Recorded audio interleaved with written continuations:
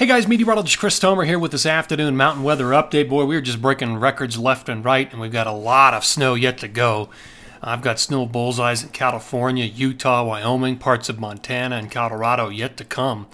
The prime time for California will be this really heavy slug of moisture coming in 328. That's going to drop a quick 12 to 20 inches of snow. And then there's another plume that comes in 4.3 to 4.5 with another storm system. The Tetons, prime time, late 329 through 4.4, 2 to 3 feet of snow. Wasatch, 2 to 3 feet of snow coming in late 329 and then through 4.5. There's a pretty rich flow. There'll be some breaks, obviously, and some lulls, but it's looking like a really good pattern for a number of locations. Let me show you what the current setup is. So this is water vapor satellite. Oranges and reds represent the drier air aloft. Here comes our next storm. That's the one that's going to hit the Sierra with that slug of moisture tomorrow. I'll go over snow levels for the Sierra here in a minute. Another low behind it, another low behind that. Everything's just sort of lined up right along this powerful jet, and that'll come in and help to really deliver that moisture into the Sierra. And then we're just going to set up this conveyor belt, and that's why we're going to see that heavy moisture over a lot of the interior parts of the country, the West. I did write about it this morning on my blog. A lot of really interesting information in here, christomer.com. I really went beyond the forecast, talked about Colorado pushing 700 inches. That's my estimate in a few different locations. Now, I want to say off the top of this, again, it's a rough conversion based on snow water equivalency at some of the snowiest, three snowiest points in our state typically. On average, that's Buffalo Pass, Wolf Creek, and then out into the West Elks. And based on what I'm seeing with snow water equivalency, I mean, look at Buffalo Pass and Tower, 49.5 inches of snow water equivalent. I mean, that's bigger than that's almost bigger than what we saw back in 2019. In 2019 was the year when, we just got nailed with so much moisture. We had avalanches all over the place. We set a number of records that year.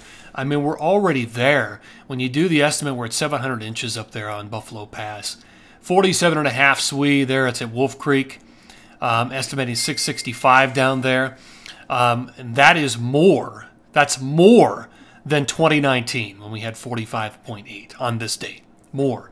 The same actually goes for Schofield Pass, which is in the West Elks, estimating 648 off of 46.3 SWE. That's more than what we had in 2019 on this date. So really interesting stuff there. Take a look at it. There's the setup. Forecast pattern jet from this morning. I want to show you what it is this afternoon. I'll take it full. And we're kind of back to this. There's been a lot of oscillating going on with this. We're back to this deep area of low pressure sitting over California on 4.5 with powerful jet stream support. So we'll see. It's still a long way out. I want to go back to the blog here and go over forecast timing, and I'll take this full as well. Forecast radar and satellite. On 328, there comes the big storm. Hits with fury midday into the afternoon. It's a heavy slug of moisture, and then it moves into the interior, heavy snow through Wyoming, Utah, Colorado, and then it moves away. Here comes the next storm, and that's the one, you can see it in the Pacific Northwest, that's going to become that low pressure that slides down through California with that powerful jet, 4.2, 4.3, 4.4, 4.5. It's going to take its time. Okay, back to Kirkwood in California. This next storm cycle will push many Tahoe resorts over 700 inches. And you can see why. Big time snow coming on 328, anywhere from 12 to 20 inches, and that's not it. There's additional snow coming, 4.2, 4.1, 4.3, 4.5, just big time snow. Rain snow line on 328 will start at 6,800 feet and then fall all the way to 2,800 feet by the nighttime. So starts a little high, then it falls very low. Here are my numbers from this morning. I'll show you what I'm thinking this afternoon.